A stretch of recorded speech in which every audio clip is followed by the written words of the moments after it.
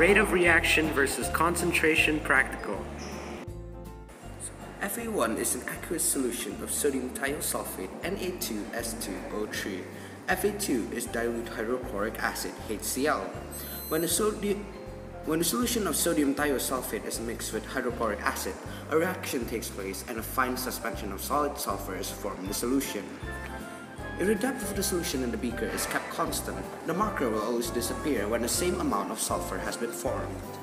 You are to use this reaction to investigate how the rate of reaction between sodium thiosulfate solution and hydrochloric acid changes as the concentration of the sodium thiosulfate solution is varied.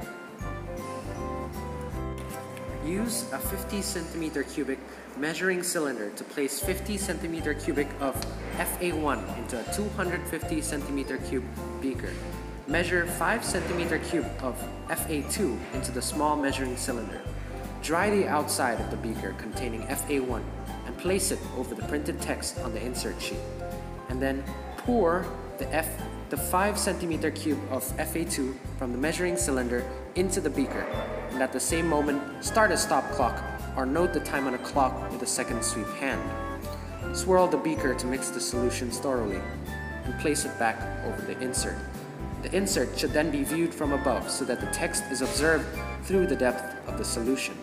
Stop the stop clock or note the time when the printing on the insert is just no longer visible, and record the time to the nearest second in the table.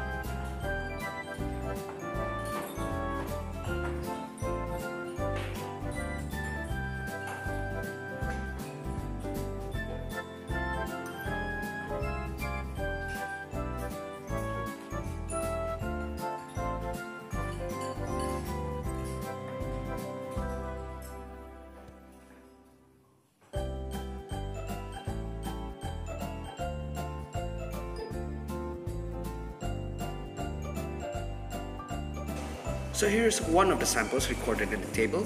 So in the next page, we're going to plot the graph against volume of Fa1 to 1 times s to the power negative 1 times 10 to the power 3. When plotting the graph, draw a best fit line through the points.